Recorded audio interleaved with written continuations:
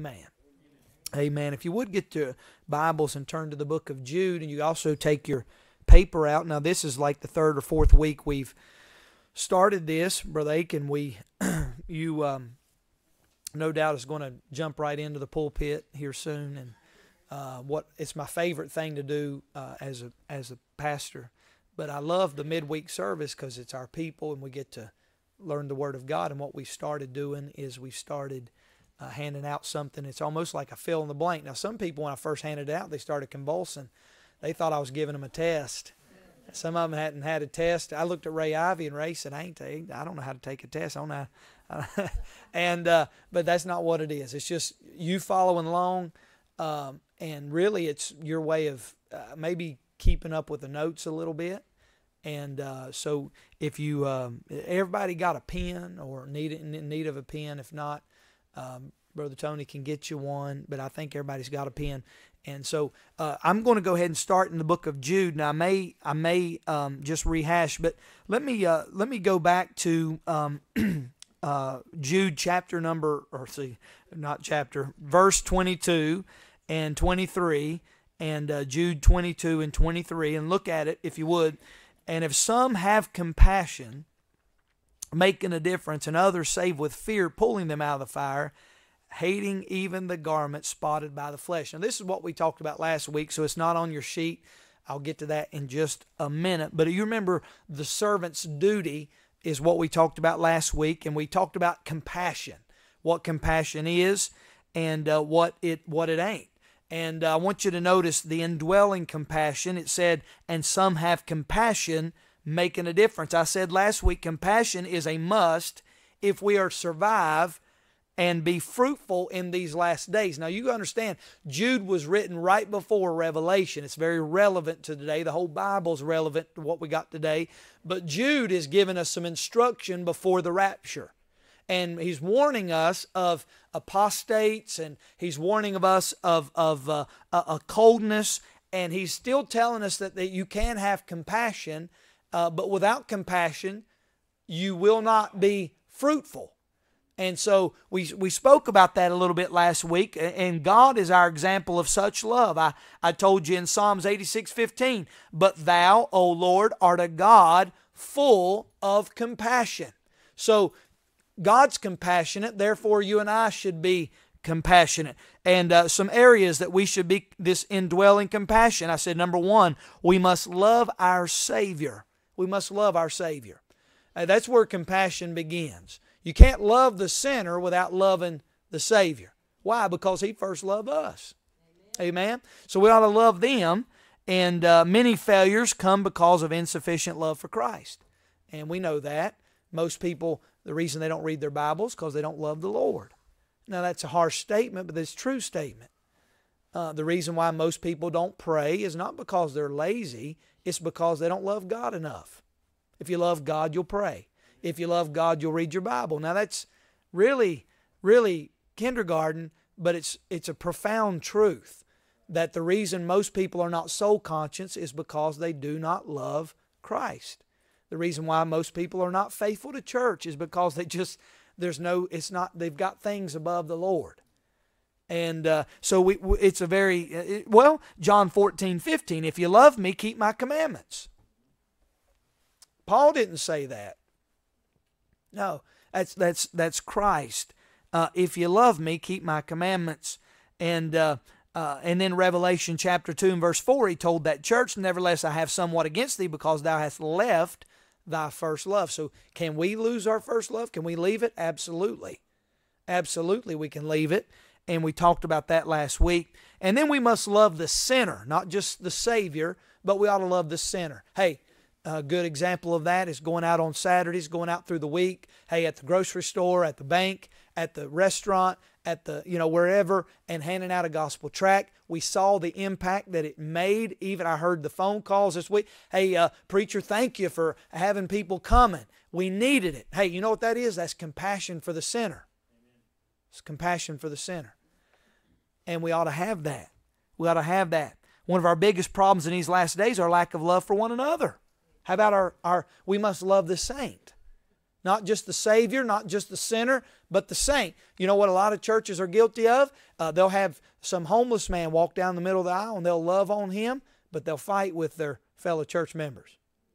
Can't get along with each other, but they'll love that homeless man and help him. Well, that's good, but if you're not getting along with the other, if a deacon's at odds with another deacon, well, that God ain't going to bless that.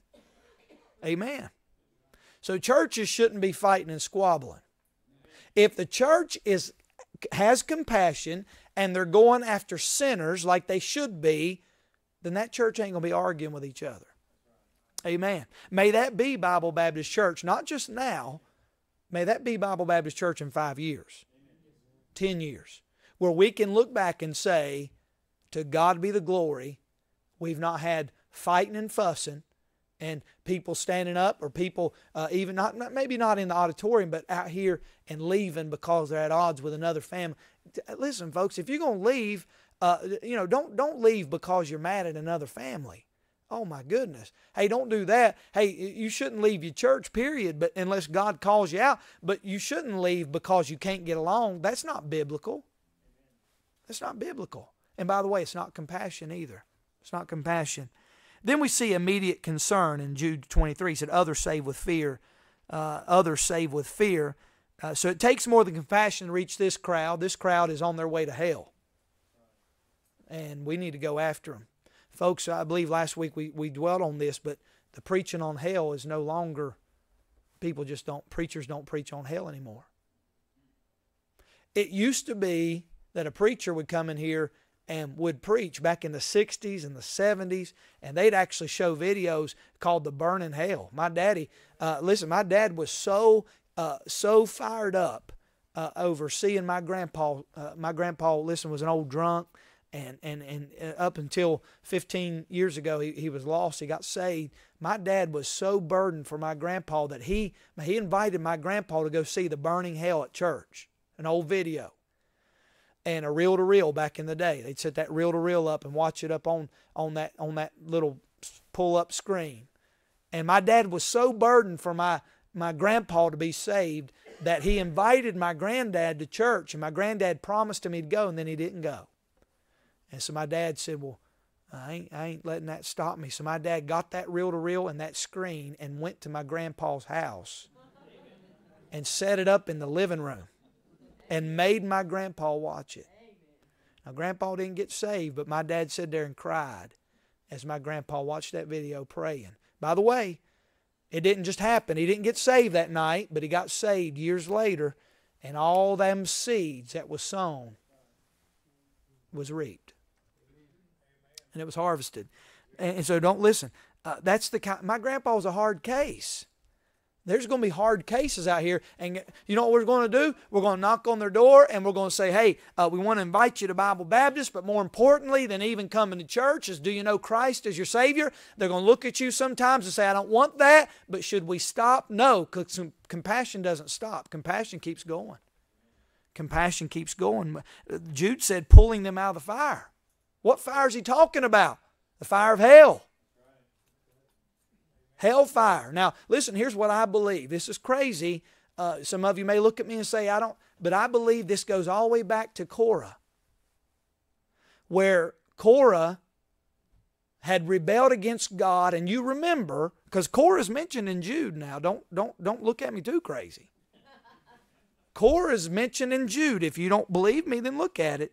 In verse number 11, it says, woe unto them, for they have gone in the way of Cain, and ran greedily after the heir of Balaam for reward, and perished after the gainsaying of Korah. That's Korah in the Old Testament. Now, the earth swallowed up Korah for rebellion, standing up against God's man, Moses. His family suffered. Okay? His kids, his family, they're all dropping into hell. I can only imagine as they're dropping off into hell, them Israelites that loved Korah's family and them little kids, I can see some of them Israelites running over there and grabbing some of those kids and pulling them out of the fire. Now you say, preacher, I don't see that in there. I don't either. But I do see that in that verse there in verse number 23, because it says, and others save with fear, pulling them out of the fire. Could it be that as Korah's family was falling into hell, some of them Israelites standing along the side said, you know what? I'd like to save some of them. Now, we can apply this to today, of course, because, again, I may get to heaven, and I think that's pretty neat, but I might get to heaven and stand corrected that, no, that ain't what happened. But it's exactly what we do on Saturdays. There's people literally falling and going to hell out here in our community on their way to hell, and we can stand out there and pull them literally off the slick road to hell on their way to heaven by showing them that Jesus loved and died for them. Amen. We can be those that are pulling them out of the fire. Just one accident and hell becomes their eternal abode. We know that. Luke 16:23, and in hell he lift up his eyes being in torments. The wicked shall be turned into hell, and all the nations that forget God, in Psalms 9 verse 17. One of the great tragedies of the day is that hell is growing and churches are dying. And it is. And then lastly, and I did not get to this last week, but I want you to look at it. It's not on your sheet yet, so I'm getting there. I want you to notice the insidious contamination. Look at verse number 23 again. Hating even the garment spotted by the flesh. Hating even the garment spotted by flesh. So Jude, he warns us about the possibility of defilement, that we need to beware of dealing with these apostates. Jude says, I don't even want my garment spotted. You say, well, preacher, what's Jude talking about? Well, over in the book of Leviticus, chapter 13, the priest would burn. I don't have time to read all these verses, but Leviticus 13 says that the priest, if they saw contamination from a leper that had that spot on his robe, and they could not, it was literally leprosy, and they found that it was leprosy, they had to burn his garments. They burned his garments. And what Jude was saying is, hey, we need to hate the garment that's even spotted by the flesh. Meaning that little sin, as leprosy, that starts out so small, is a sin that, well, it's a flesh-eating cancer. And he says, I even hate the garment. So the teaching here is that we must hate apostasy and error, but love those that are caught up in it. Kind of teaches us that we ought to hate the sin but love the sinner. Hate that, the false teaching, but yet love that soul in whom Christ died for. So sin and apostasy are serious problems, and we must take the greatest caution in dealing with them unless we be defiled. So can I let an apostate teach a Sunday school class? No, I can't. Now, can I love him? Is he welcome to sit right there and listen to me preach? You better believe it. I'll love him. I'll go down there and shake hands with him. I'll eat lunch with him. But he ain't teaching in his church. Anything to do with people, I can't let him. Why? He's dangerous. He's dangerous. Now, is he welcome to come to church? Absolutely. But he ain't going to give a silent prayer. Not here.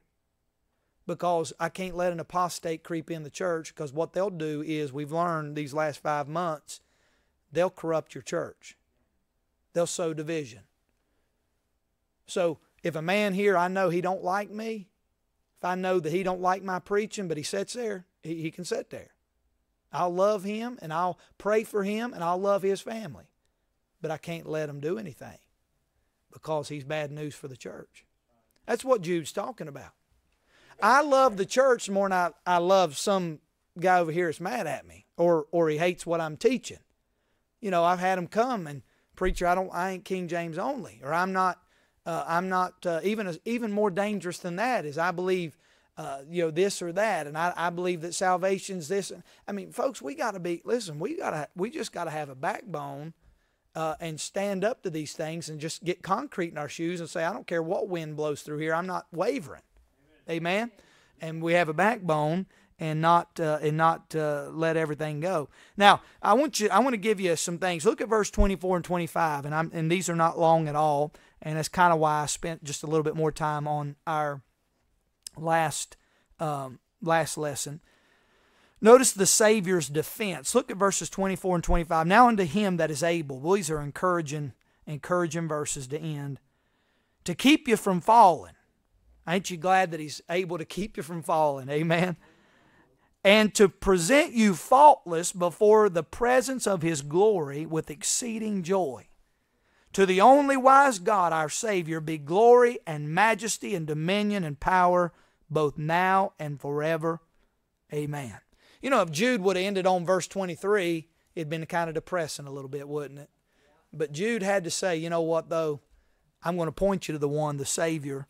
And I want you to notice some things. Notice the preservation from falling. Notice that.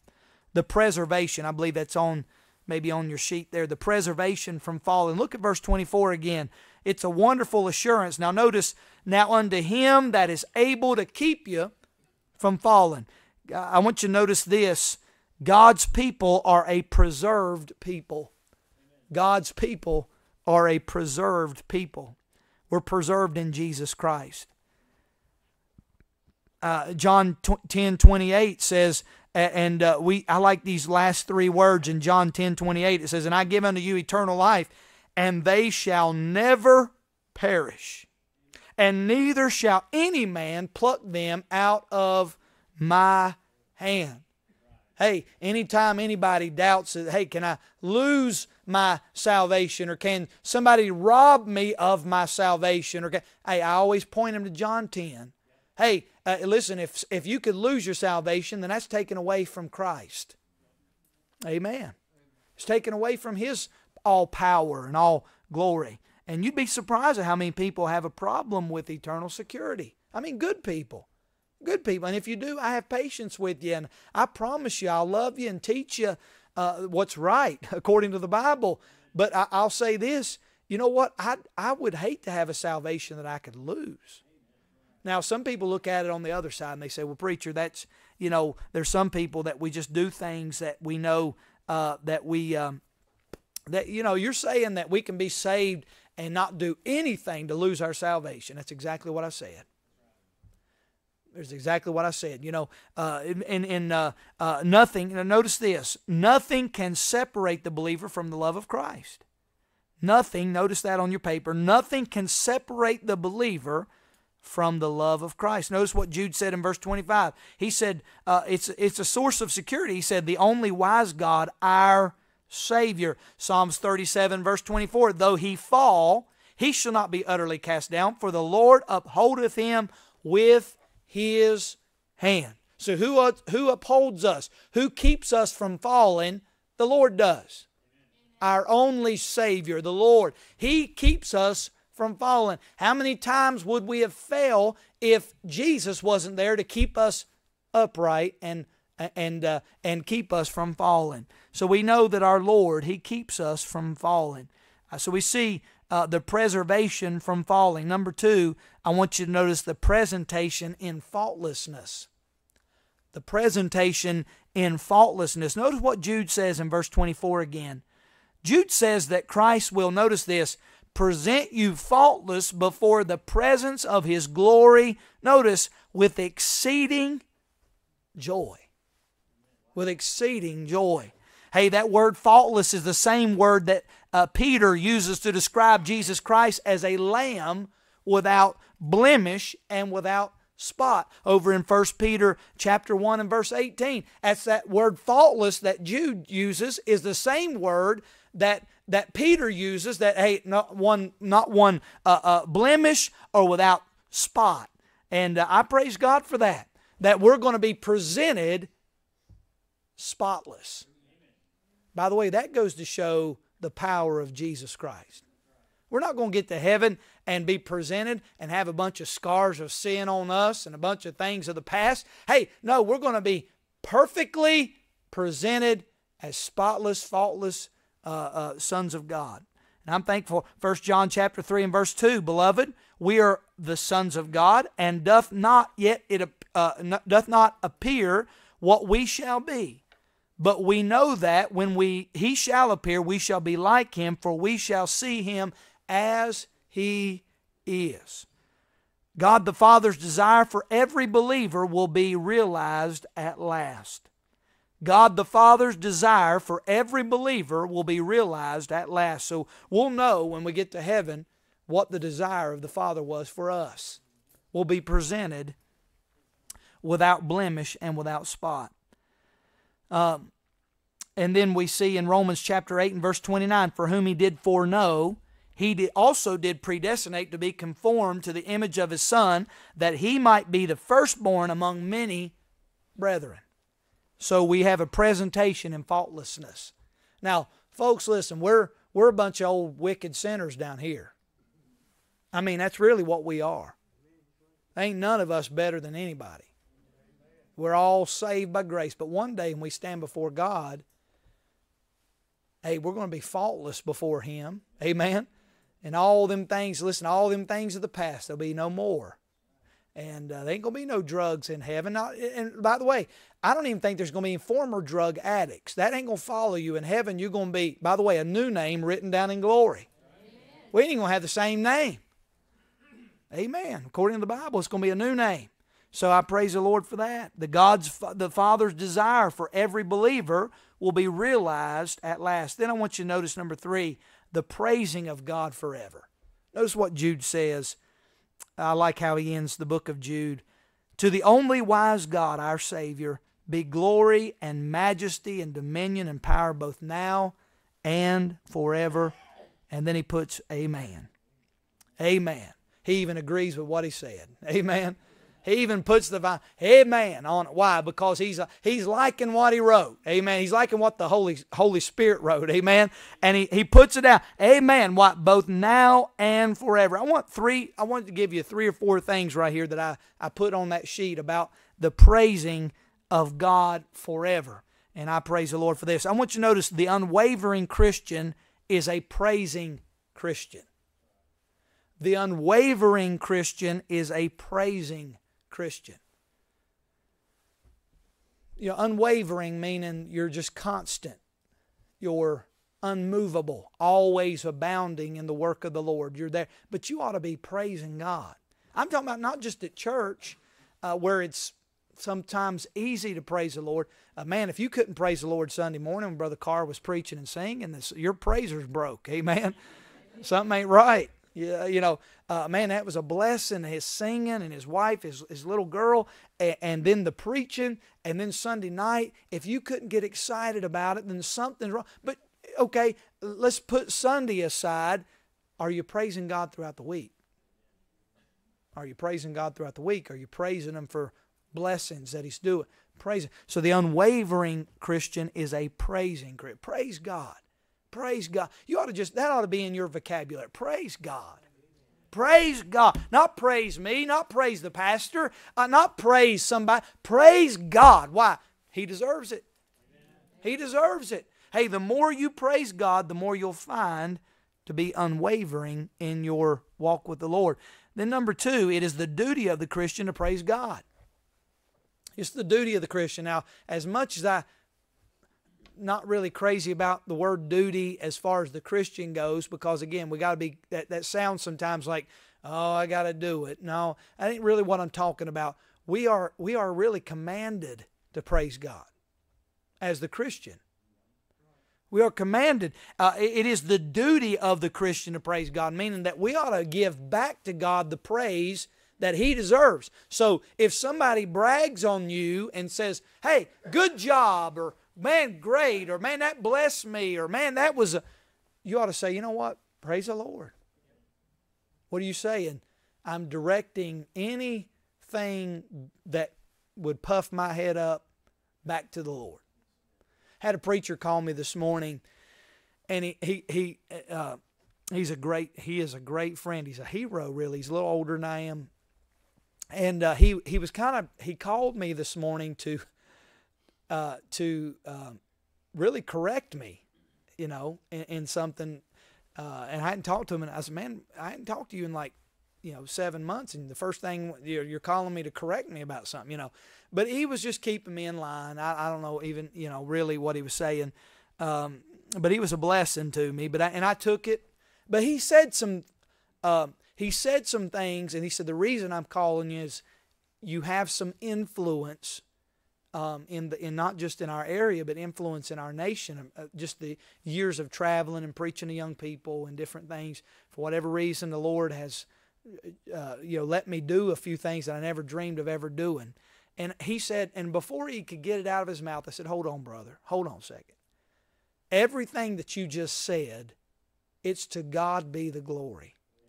I want you to know that you're saying some things that I never thought would ever come out of your mouth. I'm humbled and I'm, I guess you could say humanly flattered a little bit that you would say that. But I said, brother, it is literally, and I'm not just saying this because of it's a little phrase. It's to God be the glory. Praise the Lord that you even think that way toward me, that you would even pick the phone up and feel comfortable enough to call me about this situation. It was, honestly, if I told you what it was, you'd laugh. But still, it was big to him. And he said, well, and I thought myself, a lot of you are dying. Preacher, what is it? And I ain't going to tell you. Amen. Brother Wes will put it on YouTube. Amen. And I don't want to ruin a good message like that. Amen. So I don't want to do that. Or run a good Bible study, rather. So I was thinking myself, though, what he was saying, it could easily, honestly, puff somebody's head up and say, boy, look, I've arrived. This guy, if I mentioned his name, some of you may even know him. He's a pretty, and he said some nice things. I must be the big shot now. I must be the man. Oh, no. Friend, we start thinking about that, we're about to be destroyed. Because pride will destroy anybody. Pride is always the problem. You trace any sin at the crime scene, you'll find pride. That's where it's at. So I had to literally confess to God, God, I'm sorry after this conversation, if there's any pride in me over what this man said, please get it out of me. And then I went and seen my wife, and it left real quick. She makes sure I'm beat down pretty good. I'm joking. She's a good wife. Then number three, I'll pay for it here in a little while. Number 3, our praise adds nothing to God. Now listen to this. Our praise adds nothing to God. It simply acknowledges Him for who He is. Hey, God is everything, so how can we add to God? God is everything, so how can we, if I praise God enough, He's, no. God, listen, God doesn't need our praise to exist. God already exists, and He's all-powerful and omniscient and omnipresent and omnipotent, and He's all-knowing and all-wonderful. But when we praise God, it really benefits us.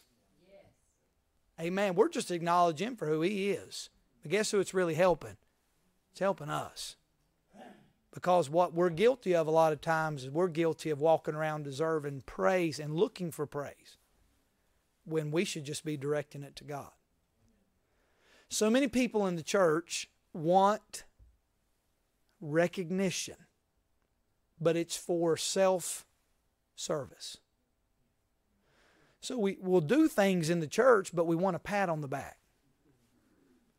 We do. I mean, we're all guilty of it at some point. We're guilty of it, and we preacher, was that good enough? Or I've even got in the car before and said, honey, did I preach good tonight? Or how was? And really, the Holy Spirit, are you preaching to please? What if she says it ain't good? What if somebody walked out and said, preacher, that was the worst I've ever heard you? Who I should pleases Him. I shouldn't be going around taking a poll and saying, now, how was that good? Was that good all right tonight? Was that okay? Preacher, did I help you tonight? It should be, I did what God wanted me to do. Whether it pleased the people or not. Now, I've been in a few places before where I preached something and I thought, these people are going to stone me after the service. Because, again, it's not up to me. It's up to the Lord. We're supposed to preach the Word of God and please Him. And then lastly, if you're breathing, you owe God your praise. According to the psalmist, when he said, let everything that hath let everything that hath breath praise the Lord. So if you are breathing tonight, if you're in this service, you owe God your praise. Well, by you coming to church tonight, you say, God, thank you. Thank you for letting me come to Bible Baptist, letting me come to prayer meeting, letting me come to Bible study, be with saints, be with others, and praise the Lord for what He's done. Praise the Lord. We made it a family tradition years ago, and we do it in our family. Every Christmas morning we get up. I'm sure many families, kids run down the stairs and they sit around and they, a lot of times they'll just dive right into the presents. What we've done for years, though, and I'm sure many of you probably do this as well, is we'll sit around and we'll open up the Bible, start reading the Luke's account of the Christmas story of Jesus Christ.